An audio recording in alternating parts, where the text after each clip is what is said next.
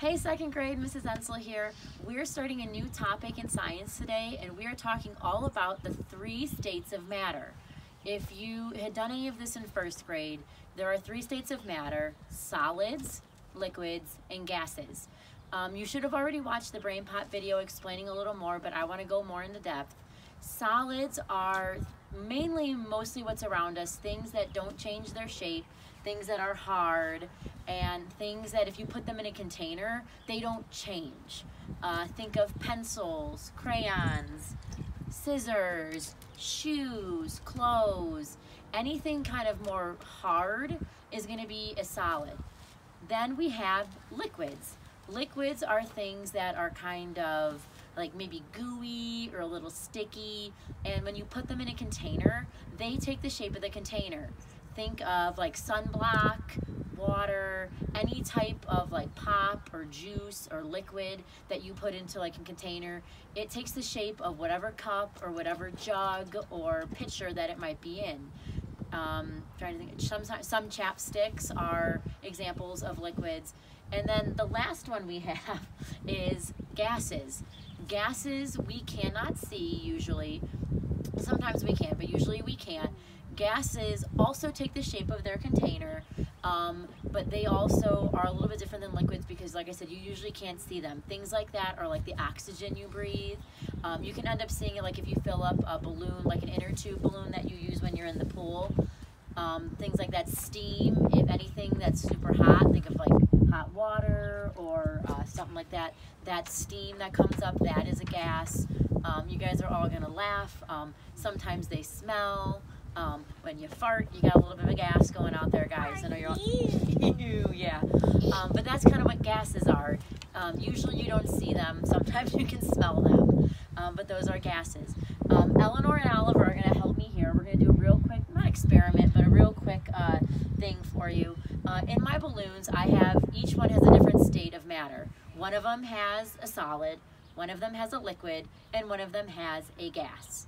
So I'm going to go ahead and start with the solid one. I've got it here.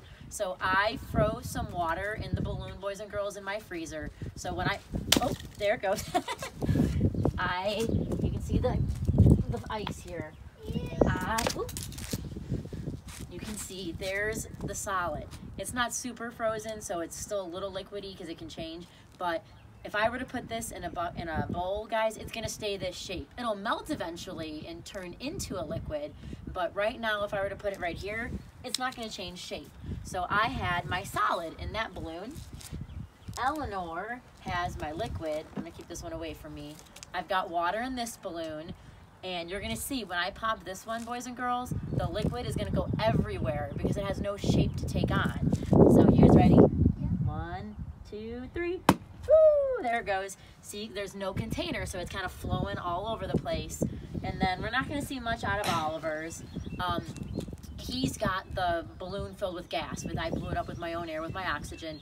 And you can see, because it's in a container, it took the shape. My oxygen is stuck inside the balloon, and when we pop out, you guys know we're not going to see anything. But here we go. 1, 2, 3. And there's the air. Which is the gas. So there are our 3 examples of solids, liquids, and gases. I'm going to go over some cards really quick with a few more examples of solids, liquids, and gases. Ice cubes, like what was in my first balloon, while they are still solid and frozen, we're going to talk about matters changing later, but while they're frozen, ice cubes are a solid. If you were to put them in something, they're not going to change their shape.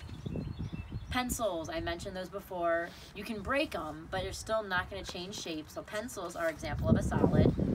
Coins, any type of change, any money is a solid. Again, not going to change its shape. And then we're going to move into liquids, if I can get it. Ellie, put that down, please. Shampoo is a good example of a liquid. It's kind of runny, kind of liquidy, and it takes the shape of whatever the shampoo bottle is. So shampoo is a liquid. We showed you in the water balloon. Water, obviously a liquid, takes the shape of its container.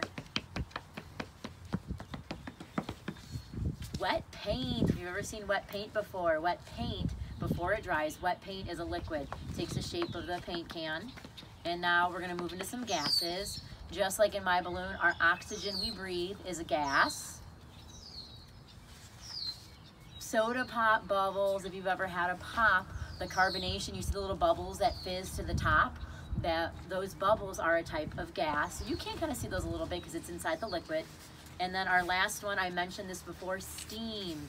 You guys know Mrs. Ensel drinks her tea. When Miss Ensel makes her hot water for her tea in the morning from her kettle, it steams with the hot water, and you can see there steam is an example of a gas.